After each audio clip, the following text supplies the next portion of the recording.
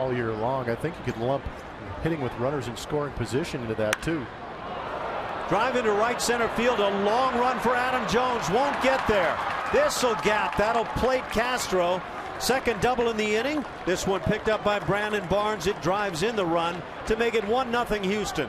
And that's going to help the RISP numbers for the Houston Astros. Even better that he's doing it with 2 strikes after a couple of easy pop-outs for the Baltimore Orioles. Miguel Gonzalez probably felt he was getting out of the inning in good shape, but a fastball up in the zone and a great job of barreling it by Brandon Barnes.